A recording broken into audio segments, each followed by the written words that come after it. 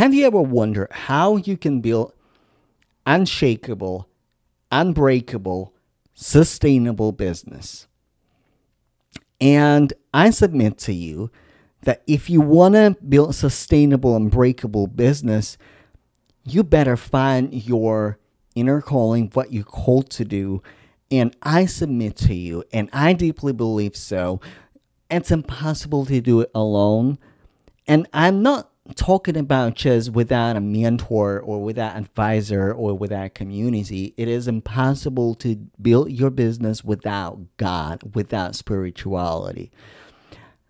Maybe there are other people, maybe there are other entrepreneurs who do it by themselves, who don't have spiritual component. I don't know how they do it. This is not my story. And today I would like to talk to you about how to build spirit-led business and how to trust God and bring more spirituality, more intuition, more manifestation, more miracles into your business. And also, this topic, this is something that I'm not fully comfortable with, because I normally don't talk spirituality. I normally don't talk about religion, even though my entire life was influenced by religion, influenced by spirituality. My first career as a sign language interpreter was influenced by my religion. I was born in Moscow, Russia. Well, back then it was Soviet Union. I'm showing my age, I know. I was born right before the Soviet Union collapsed. This episode is sponsored by my private business mentorship program, Heart and Profit Mentorship Program. To find out more, go to the description or show notes for this episode. Find the link to schedule a call, fill out the form, and send me a DM so I can tell you more about the program, or just send me a DM on LinkedIn or Instagram and let's chat. Okay, back to the show. And that was a very interesting period religion-wise, because in Soviet Union, there was no religion officially. The church was banned. There was atheism, right? You couldn't be a successful person, have career, have a job, have a good reputation, and go to church. I mean, you could go to church and it would be reported, and it would cause significant backlash on your professional life and on your reputation. That was not okay. But I was born in a period when Soviet Union collapsed. The whole country literally immigrated in a way mentally to another mindset, and the floodgates were open. A lot of spiritual leaders, a lot of spiritual influence just flooded into the country. And when I was 13, I made a shift in my religion, in my official religion. I went from Russian Orthodox Church, where I was officially baptized, to Baptist Church. And since then, since I was 12, 13, my life has never been the same. And relationship with the Creator, relationship with God, because I can't explain it as a miracle, because when I was in church, literally the heaven was open. I saw God, I felt God deep into my heart, deep into my soul. And since then, my life was instructed and guided by the Spirit. Starting with my first career, sign language interpreter, following by my second career, clinical psychologist. And then driving back home with my business as a coach, closing wealth gap, building the kingdom. And this is what I would like to talk about. So I think there's a lot of misconception about spirituality and wealth and running a business. And one of the biggest misconceptions that I want to break down for you is that if you want to build successful business, it's really important to find your alignment and your assignment. How do you find your alignment and your assignment? What you are meant to do? Because when we're building our businesses, we often look at other people she's a business coach, I should be a business coach. He is he's running a tech business, and like I should run a tech business. Oh, he's like she's doing something else, I should be doing something else. But here's the thing: finding your alignment, finding your assignment, finding your unique ability, and like this is the first foundation, and this is the like and I'm gonna tell you how to find your assignment. First of all, what are you drawn intuitively? What do you really like to do? What do you really love? Like, I mean, really, really love. What could you do every day, even if you wouldn't get paid for it? This craving. For me, it was and it is coaching and mentorship. Because when I was sign language interpreter, I was teaching or mentoring somebody how to be a sign language interpreter. Teaching, mentoring, coaching, it was a big part of it. Nobody paid me money for being taught and coached how to do sign, like how to learn sign language. I was doing it for free. Well, at some point, I was landing clients as a freelancer, and either like to teach them sign language or to do sign language interpreting. So, but I was doing it for free. Consulting and counseling, right? My clients who hired me, like I was like, yes, they paid me for like one particular line of service, but I was consulting and counseling and guiding and coaching. And I was doing, like, I did not charge for it. Like, I had no idea that I could charge for it.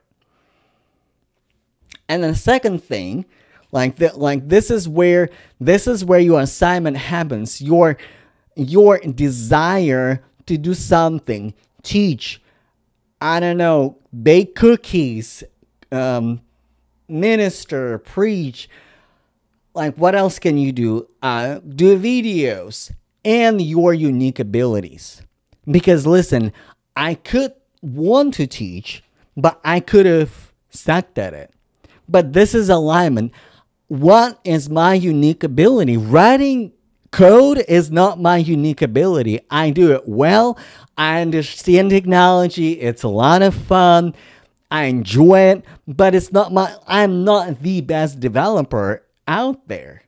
But when it comes to teaching, when it comes to coaching, when it comes to consulting and mentorship, I'm doing really darn good job. This is where alignment happens, and this is where your assignment happens. And I think it is important to trust the Holy Spirit, to trust your intuition, to hear that voice of God. And you have your unique abilities. You have your unwavering, unquenchable desire to do something, even if you're not getting paid for it. For me, it's coaching. For me, it's counseling. For me, it's helping people to be better. Helping people to be better. Helping people to be great. Taking them from A to Z. I don't care what it is. It can be mental health. It can be wealth. It can be building a business. It can be building a career. It can be anything.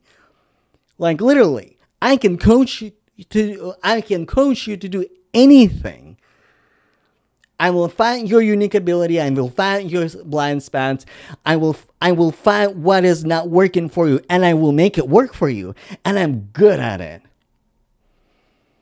I'm good with working with fears. I'm good with working with limiting beliefs. I'm good with strategizing.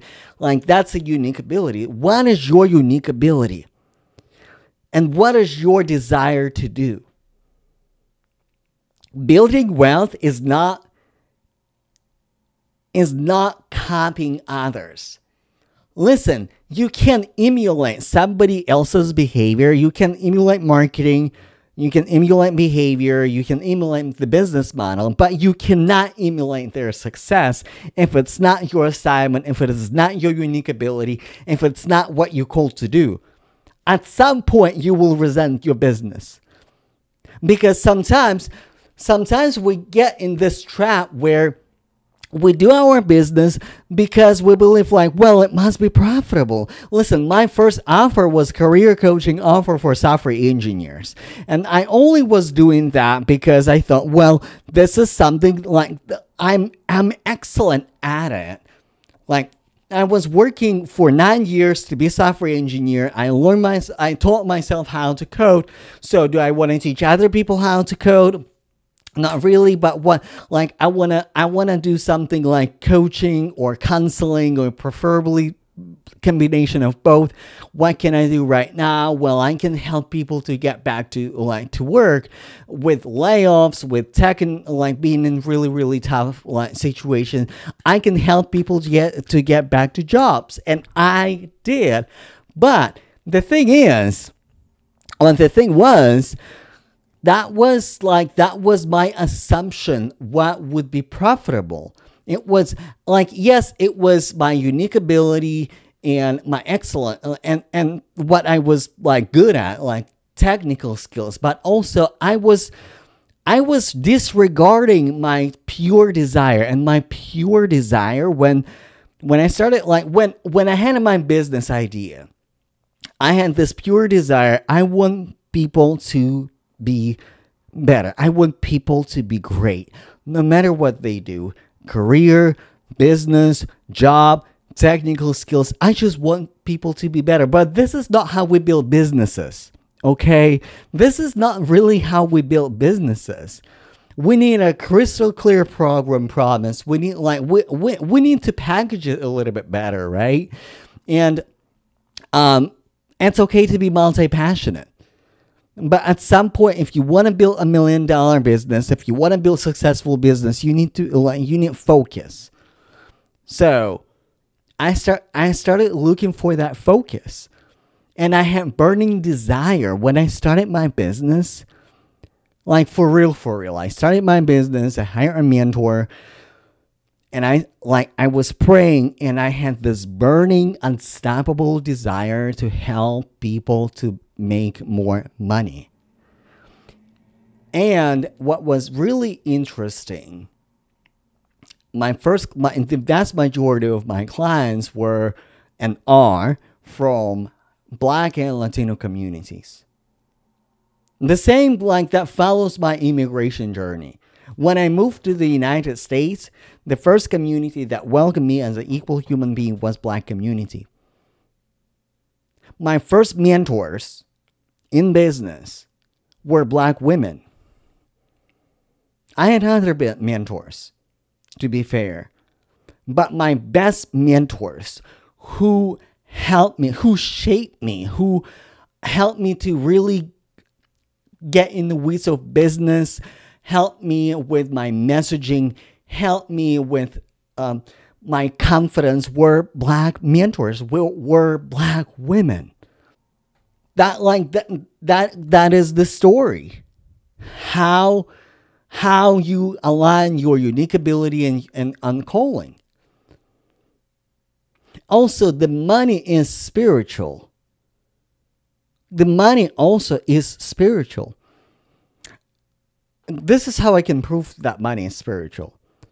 First of all, money can be omnipresent. Money can be in your bank account. Money can be as a cash, and money can be on your in a digital form.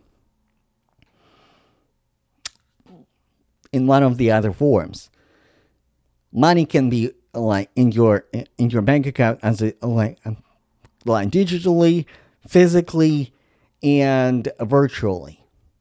That's omnipresence.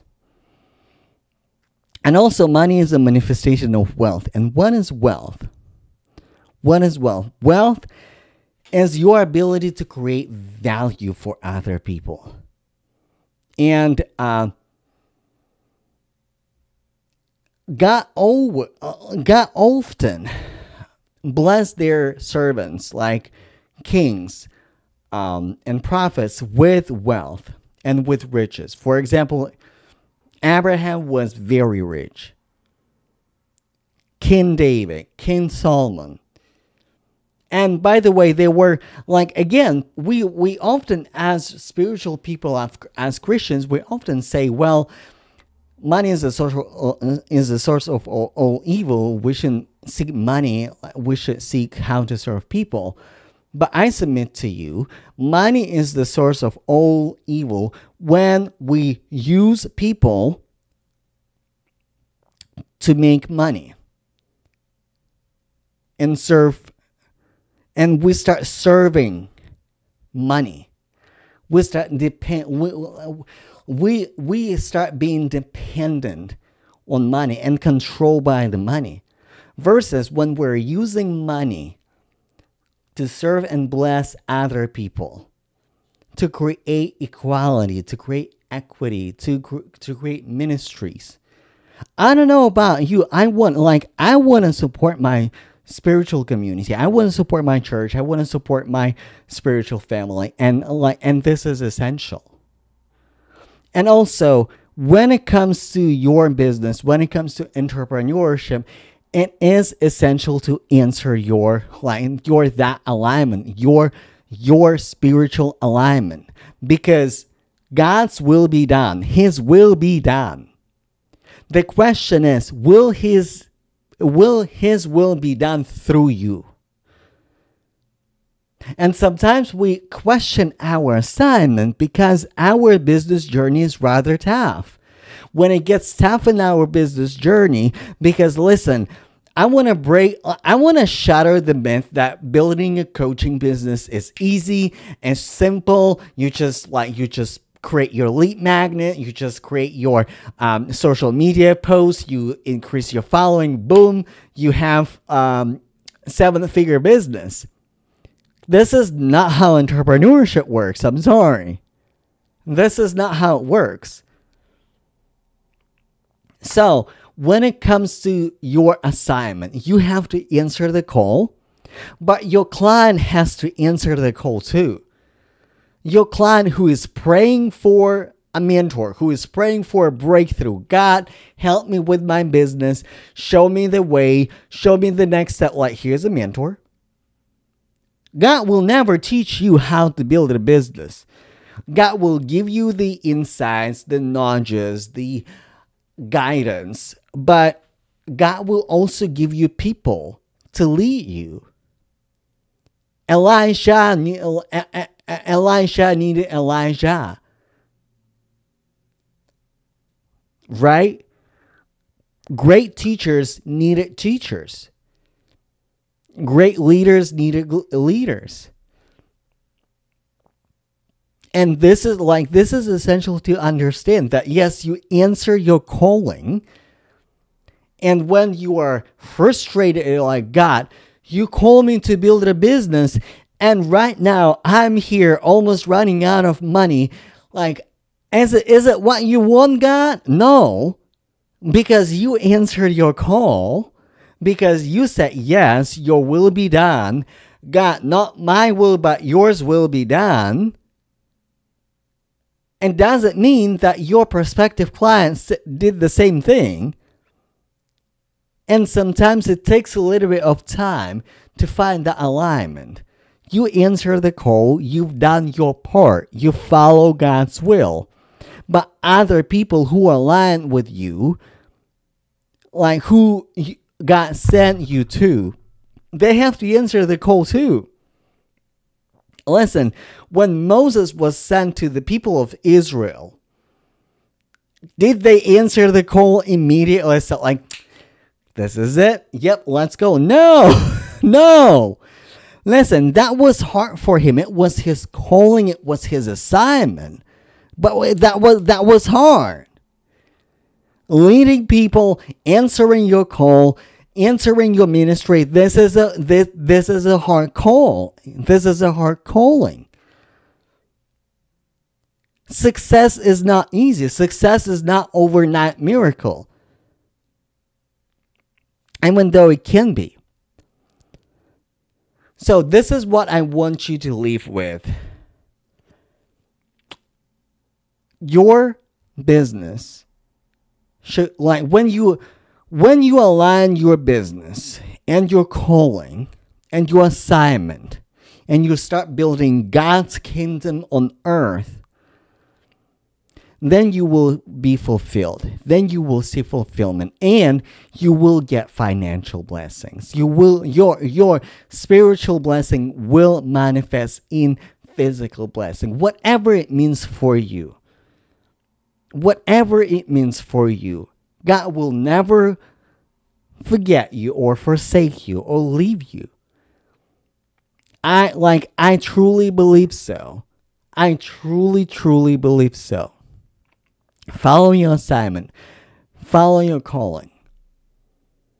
And listen, if you're looking for a mentor who will pray with you, who will give you the strategy, and I personally pray for every single client that I'm working with. For every single prospect. Before you get on the consultation call with me, I see your name, I will pray for you. For real. For real.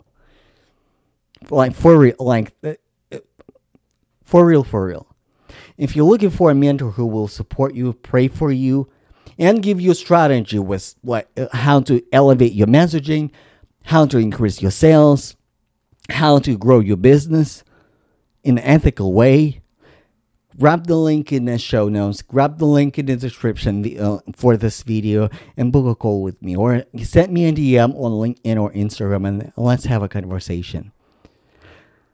Well, this is a lot what I have for you tonight. Well, this is all I have for you today. Listen, that was hell uncomfortable. I don't know if you felt it. I felt it. That was hell uncomfortable. All right, listen. Next episode, we're going to talk about money mindset. So I hope it will be a little bit easier episode. All right, later.